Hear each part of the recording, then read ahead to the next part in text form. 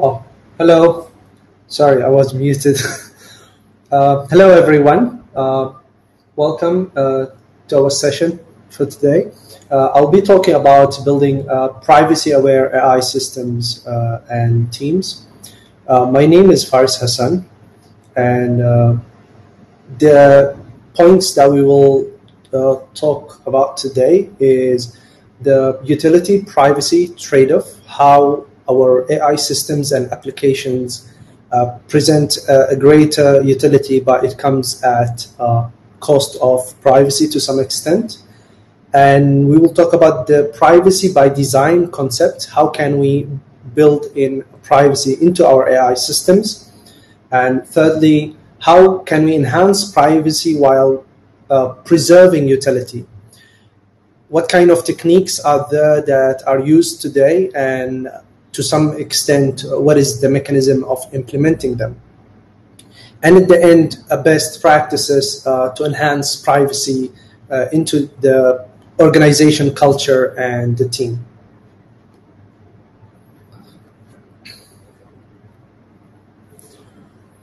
Okay, my name is Faris Hassan. I'm the lead data scientist in Carson Group. In Carson, we are basically an e-commerce for secondhand cars, and we serve two kind of models where we are serving the B2B sector, where there are cars sold to other companies or dealerships, and there is the B2C. And among all of that, there is a lot of details that we deal with for users, dealers, and car informations that we have to preserve and protect at all times. For the bigger time of my career, I have been building recommendation engines and data or customer-facing data products. Okay, so for the last decade, there's a high emphasis put into extracting value from data. And maybe from earlier time, we heard about big data in early 2010, 2011, and 12, and how certain companies are using it until where we are today, where it's not anymore just about big data, and it's not anymore about the big organization, but it's almost every startup will have some form of data strategy. There are three values that, to keep it short, that will basically present the value that we are talking about. One is there is a lot of untapped potentials that can change the company strategically. And there is a growing belief among organizations that there is untapped value in the data they have. An example of this I have about iFlix, a content streaming company or startup here in Malaysia. And they started as somewhat a copycat of Netflix, you can say. And along the time, based on the data of their viewers and their audience, they discovered that their audience are watching, or you can say there is a higher demand for certain genres and certain types of content, which building on basically this discovery, the company have changed its direction, and the platform became more into basically the fact that their users are interested on specific type of content, more of Asian content and movies. And this is an example, and there are so many where companies, they started as one thing, and later on, few years down the road, they discovered that they have to actually change, and there is a demand they can tap into. Another kind of value we can see clearly is personalization. Data is leveraged to enhance and customize the user experience in so many ways. In our shopping today, we will see all of these algorithms and carousels actually presenting to us products and content and videos of things that we are most likely interested in. And third, most of the organizations today depend more on data analytics to their or to make a decision or to aid their decision making. So all these different kind of values from data require different level of granularity and different level of detail. But if we will see this clearly in terms of a utility, there are basically a hierarchy of detail that the more we know, there is a greater utility. And the more we know, we see how that give companies and organizations an intimate level of details about individual customers. The example, if we look at the lowest level, we will look into data in general, and but on top of that, if we know more about where the user click, what they view, and if we have more personal details about their demographies, if we know how much they spend and where they live, and for example, the phone they use, and so on, we might be able to predict more about their pocket size. And the more details we know, now it basically unleash a new possibilities of what can be built. For example, recommendation engines can recommend products of not only the same category or the same type that the user most probably interested in, but also what the user might be able to afford. And if you have even more, you can look at applications like dynamic pricing, where some of the companies will not basically sell the same product for the same price to everyone. They will actually know for certain user if they are able to pay more. So there will be like a margin that these algorithms will suggest because of the level of details and they know about this user. So here you can see at one side that there's a greater utility that comes with the more knowledge and the more intimate details that we have, and in the same time it becomes somewhat invasive and somewhat comes at a cost that these companies might not even be able to protect this data. So here comes the utility privacy trade-off. Companies will want to know more about you to offer you good or to offer you better services, to customize your experience, to give you things that basically make your life better. For example, instead of you looking at hundreds of products before you find the one that you like or the set of products that you might choose from, companies, if they know enough about you, they will give you that set of 10 products that you most likely to pick one from. But in the same time, this knowledge is basically, you can say it might be used in different applications than what it's collected for, or it might be vulnerable to breach and hacking and leakage and so on, where other parties might be using it in a completely different way that could go against the user or the customer interest. But in all of this, we can have maybe some disagreement that, okay, if the platform is going to predict to me good products and so on, I am okay with these details. But in the same time, if the platform will go to give me, or for example, it will have some dynamic pricing layer that might overprice products for me just because they know more that I can pay, then it goes against your interest as a user.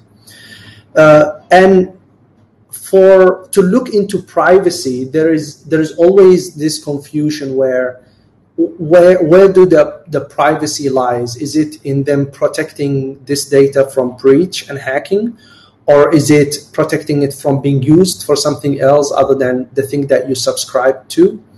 And for that, I would like to be on the same page by looking or considering this definition of information privacy by the International Association of Privacy Professionals, where it defines information privacy as the right to have some control over how your personal information is collected and used.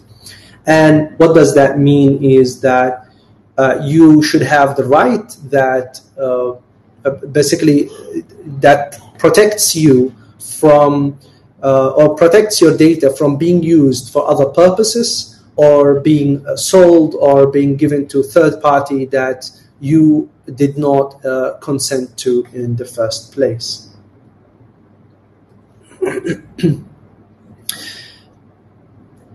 There are three main solutions that can address these threats into privacy.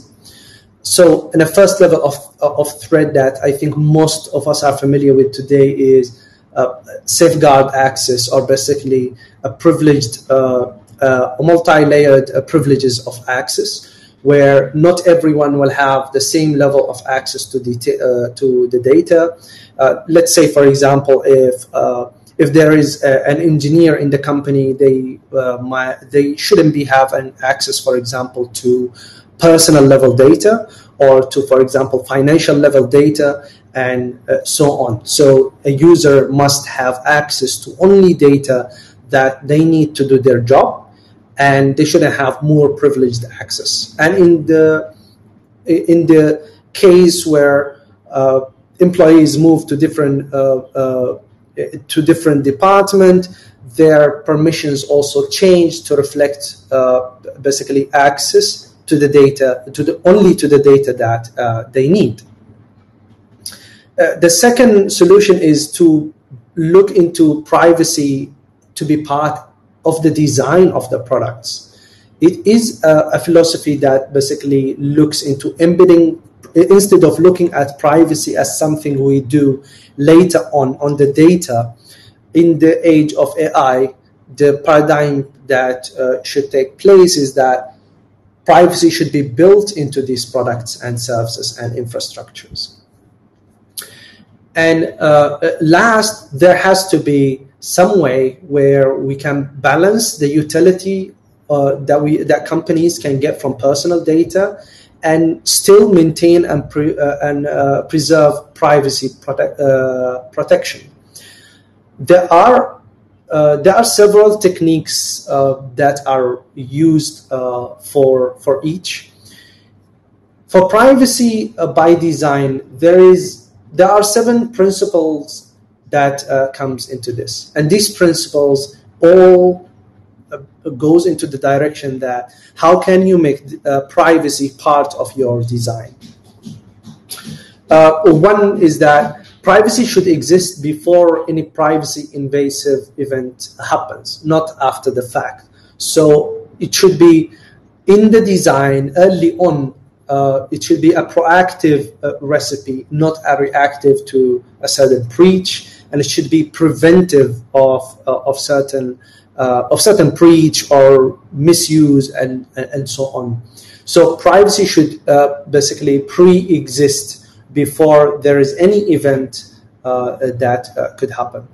The second principle is that privacy should be the default setting.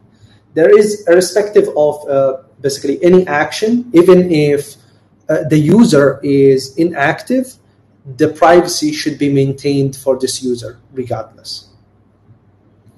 And third principle is to be transparent and have visibility. And basically, the system operations and components are visible to stakeholders and users. They know why this data are collected or how they are collected, and the components of the system basically be visible even to the user. The fourth principle is to have an end-to-end security.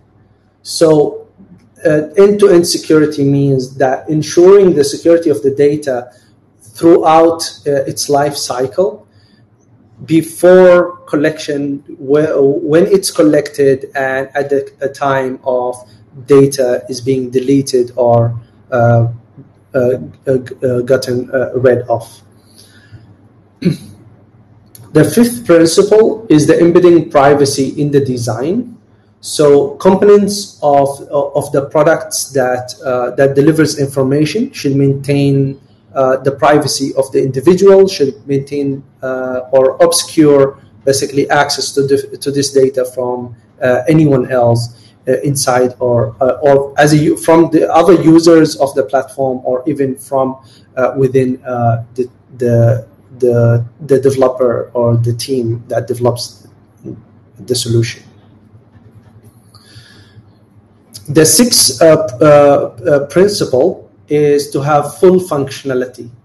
And full functionality means that because we are trying to maintain privacy, we shouldn't be believing or have the false belief that privacy means we will have, for example, less offering, or our service will not be delivered in the same quality. And so it changes basically the mentality from having a zero sum into a positive sum relationship. Business can have both privacy embedded in the design with full functionality and full delivery of the service, and in the same time and the same time maintains utility and maintains the level of the service that is offered.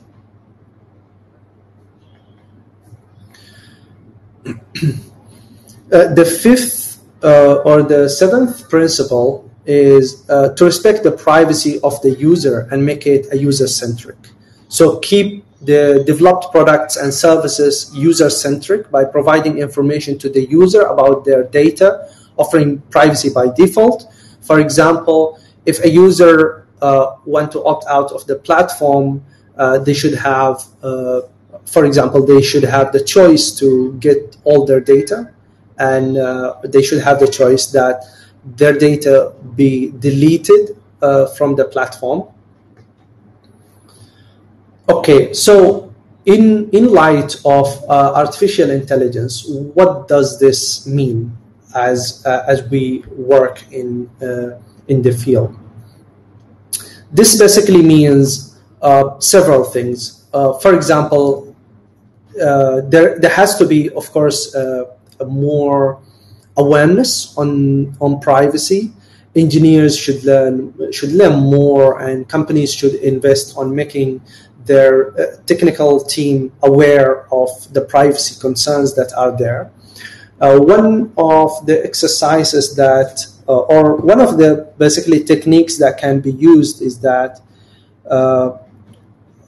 for the team of data scientists, for example, to think about or to do the motivated intruder test. So to think of if there is an intruder with a malicious intent and they have this data exist in this form, in this shape, what they might be doing.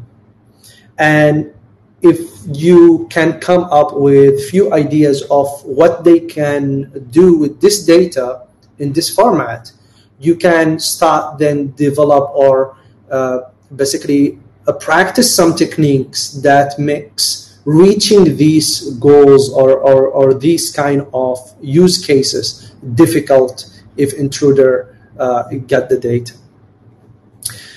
But in general, the most important part for artificial intelligence is first data minimization. So companies usually will collect huge amounts of data, and with this huge amount of data, there is basically personal data and other identifiers that are or might not be personal, but they basically someone can infer who is the individual behind XYZ pieces of data. For example, things like gender, zip code, and maybe other things like level of education or something. Stuff that might not be your name and your IC or passport number, but they still, if they use this information, they can infer who the individual might be. So data minimization aims to minimize collection of this data, and in the same time, instead of hoarding all that amount of data, just to look and use the data that are relevant to the use case that's in the project. The second thing means there is a huge need for enhancing de-identification techniques. So as we have personal data, one of the ways is to basically anonymize it. But these anonymization techniques has to be in a level where reverse engineering the process to get to the actual data become hard. And there are multiple techniques that we will talk about on this, but this is basically what it means, that there has to be enhanced de-identification techniques implemented or adopted by the AI team or in the AI product. And third, explain the logic behind automated decisions. So this puts light into interpretability of artificial intelligence.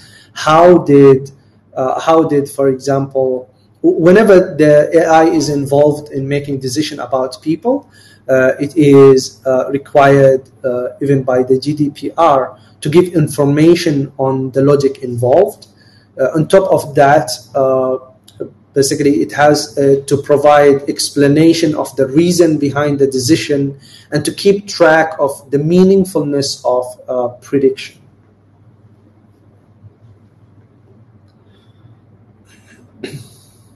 Now, what are the techniques that can be used to enhance privacy while still preserving utility?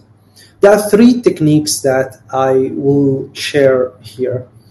So the first technique is de-identification using, basically de-identification means obscuring personally identifying information. For example, if we have names, how can we de-identify the names of our users? There are three techniques that are mentioned here for simplicity. So for example, if we have three names of people, we have basically, one way is that we can use substitution. This substitution, for example, can say person A, person B, person C, or it can say, for example, name of a person, or anything that makes it really hard to identify who this specific individual is. Another way, it could be by taking basically the first, this is a regular expression, it just shows, for simplicity, it shows like, if your name is Lionel Carr, then it will take the L and K of the first letter, and then it will become very hard to know LK stands for what. Or you can even look at it from a different way, where you can randomly pick one letter from the first name and one letter from the second name and use this as a representative of this person. And in this way, you can see that it is pretty hard to read this process or to look at who or what was the actual name of the person. The last is pseudo-random tokenization.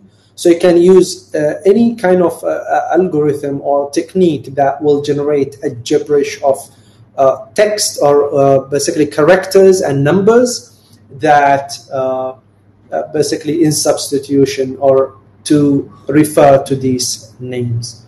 That's the simple level that we can do for de-identification, and mostly this will be for personally identifying information.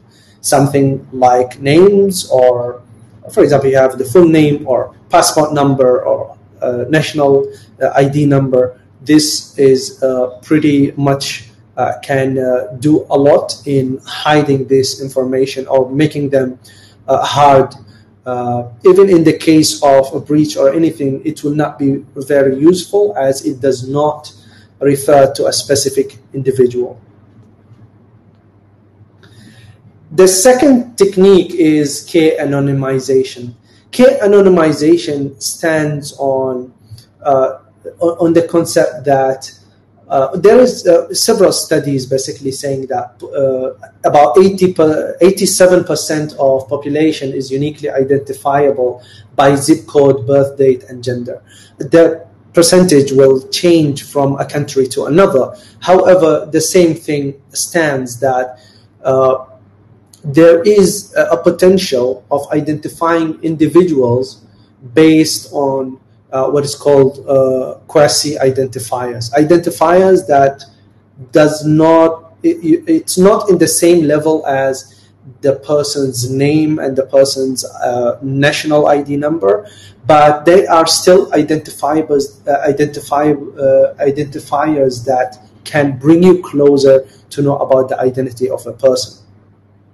The K-anonymization concept says basically that we should make, so instead of keeping these values unique, we should basically make every record we have has some similarity to a K number of other records in the system. So for example, if you look here, every individual here has a unique, basically you can say data. And what the K-anonymization says is that for this group of data, or for this group of individuals, we should make their quasi-identifiers to be similar. So you cannot refer to one person because there are 4 people who look similar in this case. And if you make that across the entire data, what happens is that the identity of this individual is obscured on basically this level of anonymization technique you used. The third technique is to use, for example, federated learning. And you see here how the three techniques are addressing to different level of challenge. The first technique is basically try to obscure personal identifier. And the second one, try to protect against if there is anyone will reverse engineer the quasi-identifiers to identify the individuals. The second technique work on them. But the third technique here, federated learning, addresses a new level of a problem. And this problem mostly happens, it's an AI problem. For example, if an AI algorithm that is deployed in a medical scenario, it needs to reach a clinical grade of accuracy. And what does this mean is that, so for an individual to be considered a medical expert in specific or particular medical field, that person needs to have 15 years of experience on this job. And such an expert has probably read about 15,000 cases in a year, which means in 15 years, this person will have looked into 225,000 cases.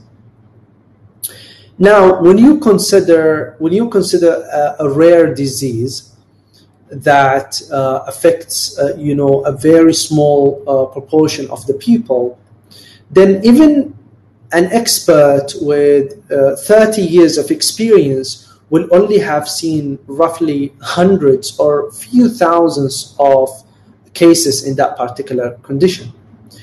Now, AI comes here to be an intermediary where it can be an expert in this very rare condition. But to make this AI expert, we need to expose it to a big number of cases. Now, the big number of cases will not be possible to have it into one place because it could be this number of cases available across maybe a few regions or countries, for example, where regulations prevent these institutions, for example, from sharing this data. Or in another way is that there is a lot of personal data in these medical records where the organization itself cannot exchange this information with another institution, another medical institution. So federated learning comes to solve this problem by basically training artificial intelligence algorithm across decentralized devices or servers holding samples of data without exchanging those samples. So if you look here in the diagram here, let's assume we have a community hospital, a research medical center, and a cancer treatment center. Now, each one of them has thousands of cases because they have accumulated this number of cases across decades and across maybe some of them are in, for example, a bigger city, or they have a higher population, and that makes them diverse in that. Another thing is that for this AI algorithm, it has to be able to see a lot more data, so a variety of environmental conditions, genders, people of different places generally. And if we can perform that training across multiple or data collected from multiple institutions, then we have a better chance to basically solve this problem. Now, the federated learning will basically be performed by using a federated server. Now, the federated server here, it will train on maybe, or it will have a global model that is too generic. It does not contain any kind of personal data, and it will share this copy of the model with the community hospital. Now, the community hospital will perform training on their own hardware and on their own data. And this model will be trained on basically diverse data here. And after that, the community hospital will share the model back to the federated server. Now what is shared is just the model, the parameters that basically that are created after the learning or after the training. There is no personal data that is shared. The federated server can do the same and share it with the research medical center and with the cancer treatment center and collect these parameters that at the end, basically all of these three institutions contributed into training one algorithm without the need to exchange the data between them or basically bring the data to a different place. The data is still in the same organization, it's still in their private premise, but the learning can happen. And for that, it can, as you see, bring basically a huge promise for the medical field, where there are a lot more regulations that prevent AI from being used in the level it could achieve good things for humanity.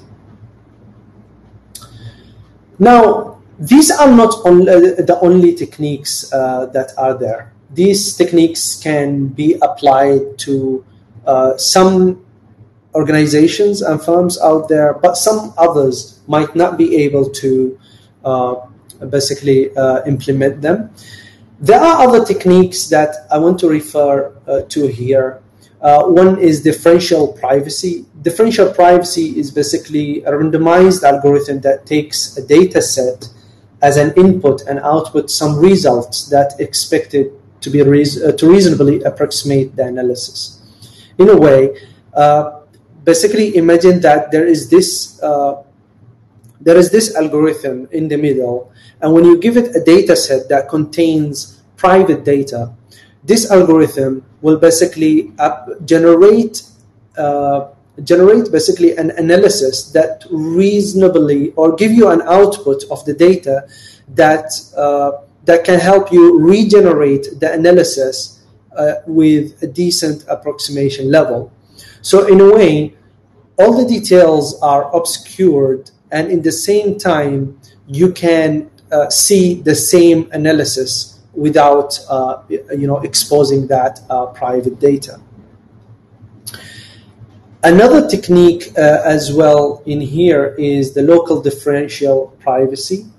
Now, a local differential privacy basically looks at it's an advanced family of techniques. Mostly it's used in surveys, so it enables individuals to credibly deny content of their records. So, for example, so the technique can be implemented, for example, in a survey where it can, for example, guide you to answer yes and no, or I don't know, to certain questions. And as a result of this, that your answers cannot be strongly, leads to the individual. Like the individual can completely deny that they are behind these answers because of the way basically the algorithm have randomized certain answers. And third, using a fully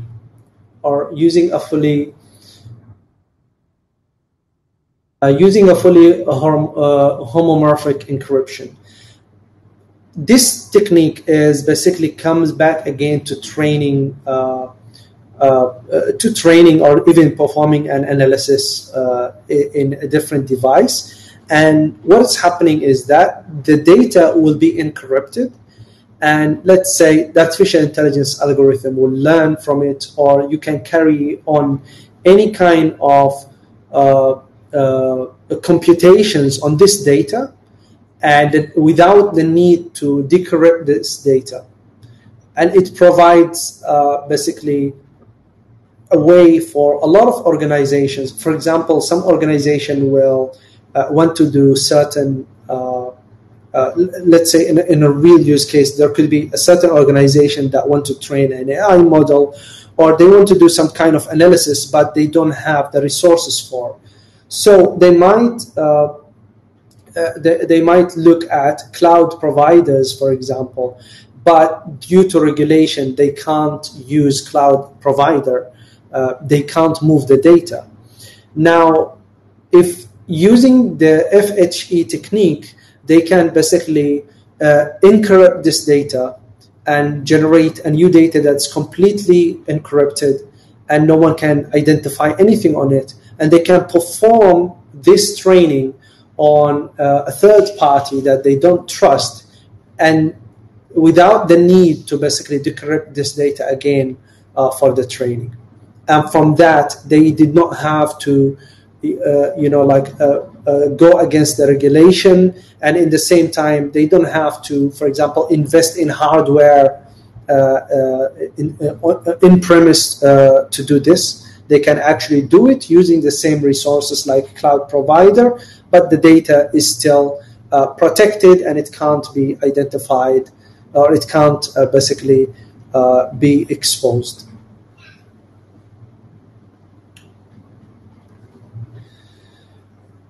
Okay, in general, there are best practices for data teams or AI teams and organizations to adopt from now on. One is that they should define the purpose of using the data. This is one of the requirements of the GDPR, and it's referred to as purpose limitations. So instead of collecting data and then later on figure out what value and what can come up from them, defining the purpose means whenever you are deciding to collect the data, you should define the purpose for it. Another technique or another practice is to implement a data expiration policy. And maybe you have heard lately how Google send you a message that says you can choose for how long you want to keep your data, or they think the data that you deleted. And so the benefit of this is that even though Storing data is very cheap today, but in case of breach, this is going to be very expensive and might expose the company to financial liability. So by implementing a data expiration policy, what you are doing is you are limiting the data to be used only for a specific period of time. And if the person is inactive or they basically decided not to come to the platform anymore within, for example, 12 months, 16 months, this data will all be erased. The third best practice is to minimize the level of details. So a minimization policy restricts the granularity of personal data collected. So, for example, today, many of the companies can know, or many of the products actually, collecting data that can know the type of phone you use, the carrier you, or basically the provider you use.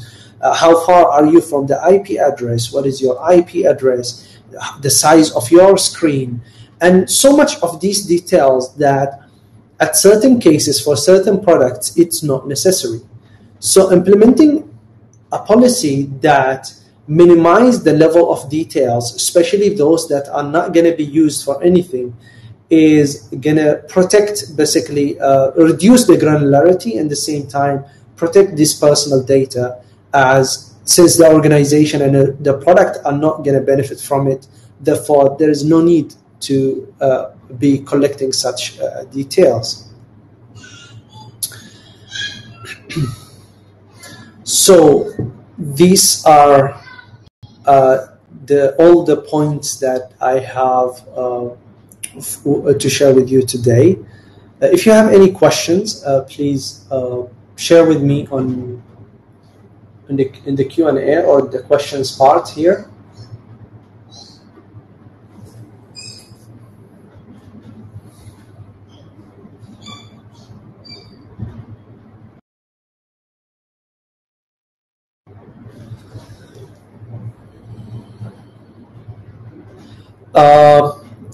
What would you say are common misconceptions about AI? Yeah, so one of the misconceptions that I have until lately is that interpretability is close to impossible when using very advanced techniques. For example, if we are using deep learning, there are billions of computations that takes place to arrive to a decision or a prediction. And if you look at like the GDPR requires you to tell the user or give basically an explanation of how this prediction is made. And I think many, especially working in the AI field, will have this misconception that interpretation of the decision and prediction is not possible. But it is actually possible. There are techniques used for that. There are varying techniques, and some techniques approach are from, for example, just like for the technical audience in here, for example, if you trained what they call it, if you trained a deep learning algorithm and it has a certain level of, for example, accuracy, and now you want to basically create a layer of interpretability, you can use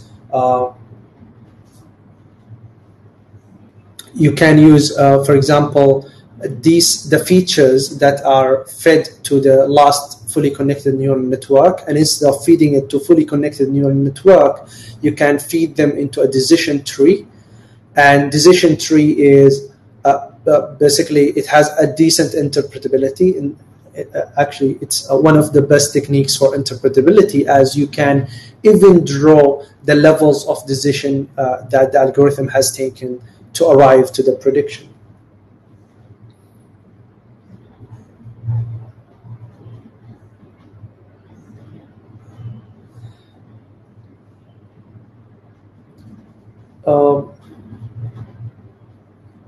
What is your opinion in inverse privacy?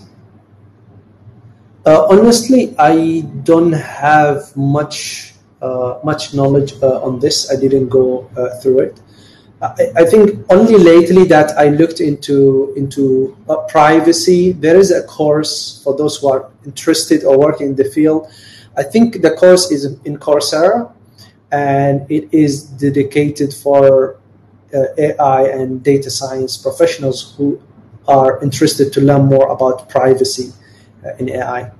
So yeah, I took interest on this side actually not so long ago, and I don't have much idea about inverse privacy.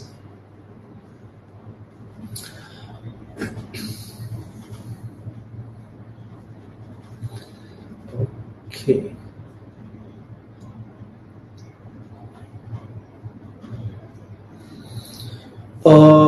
Purpose taxonomies available. Can you clarify on that?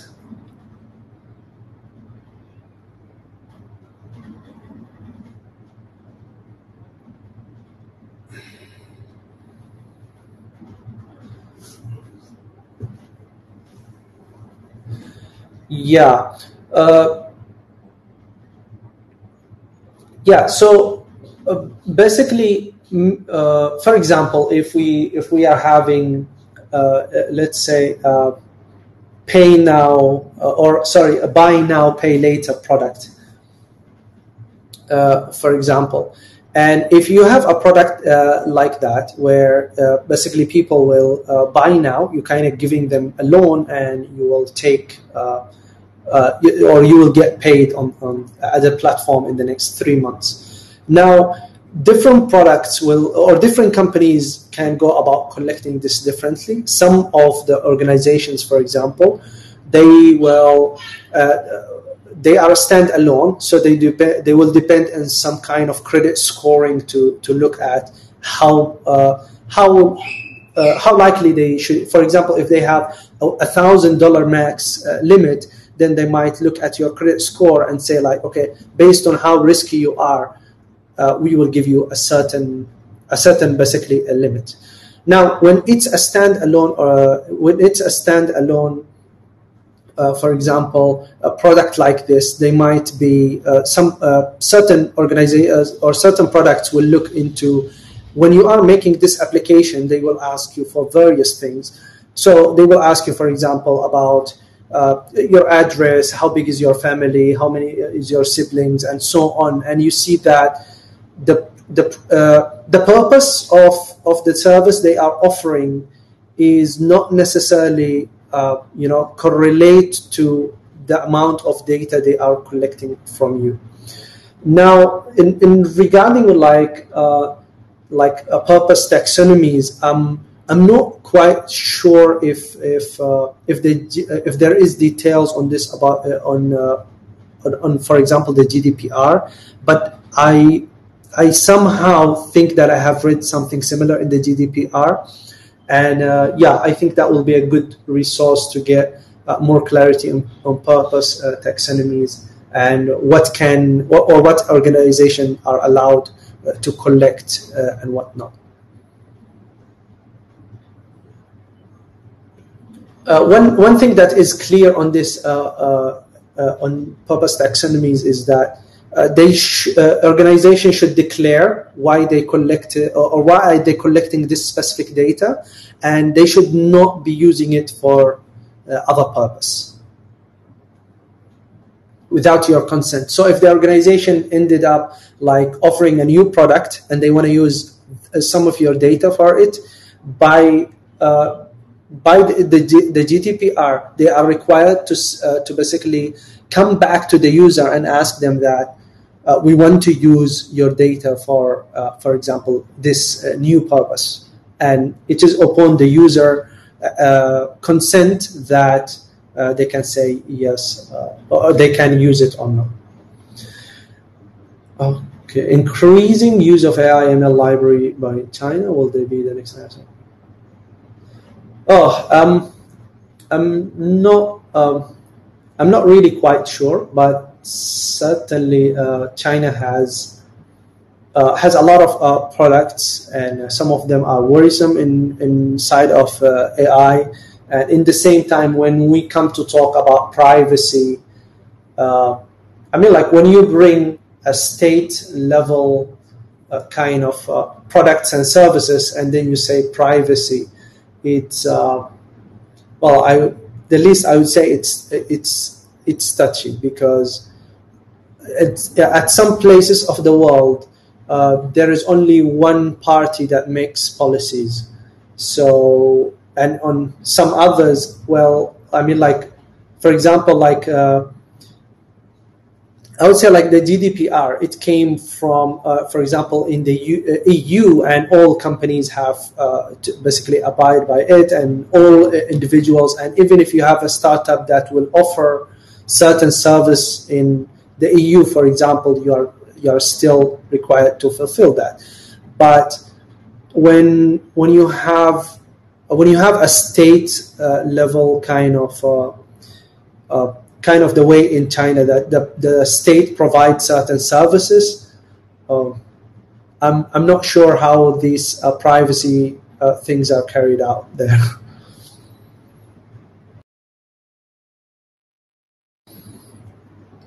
Okay.